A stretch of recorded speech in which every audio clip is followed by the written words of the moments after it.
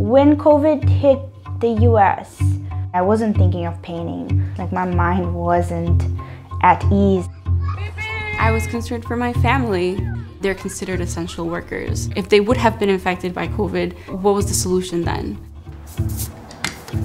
Between Breonna Taylor, George Floyd, the thing I kept on coming back to was, I wish my grandparents were still alive, because I don't know how to cope with this. I had to write it down, I had to sketch it, I have to show the rest of the world what we go through. I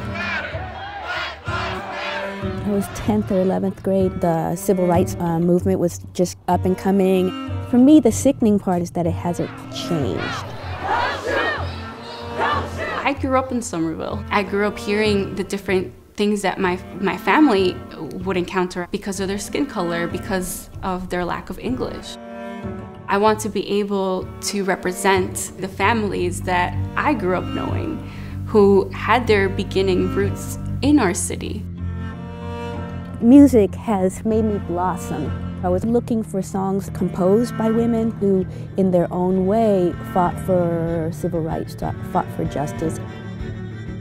With purchasing the piece, with following me as an artist, it opens up a conversation about grief, about race, about feminism.